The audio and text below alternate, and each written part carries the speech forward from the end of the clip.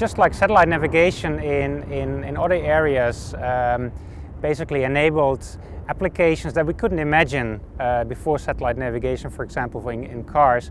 For aviation, it will enable a wealth of applications. It also enables you to do things that are currently not possible or too labor intensive to do, like a curved approach around a mountain or a hill to increase safety, or a curved approach to decrease noise for people living around the airport.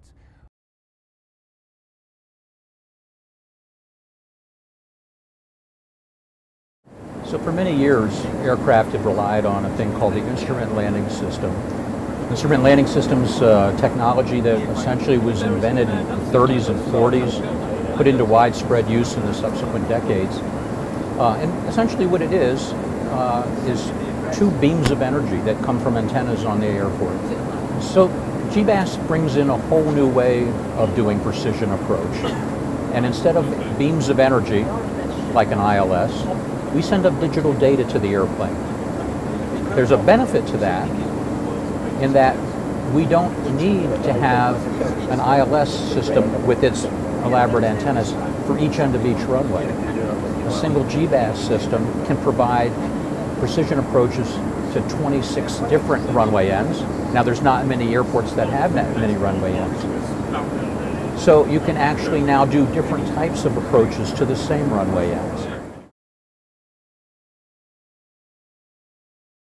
Equipment on the ground for this dual approach technology that we call GBAS consists of 4 GPS receivers, a 19-inch electronics rack with some sophisticated computers in it, and also VHF radios in it, and a VHF antenna. It's a very small complement of equipment, especially compared to ILS. And again, one of these systems provides up to 26 different approaches. So essentially, a precision approach to every runway end and multiple different kinds of approaches to those different runway ends.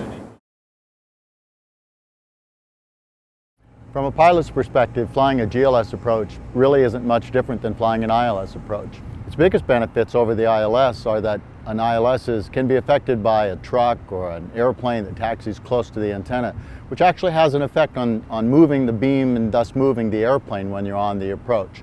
The GLS approach is stable. It doesn't rely on the same type of frequency transmitting that the ILS does, and thus is not affected by those things.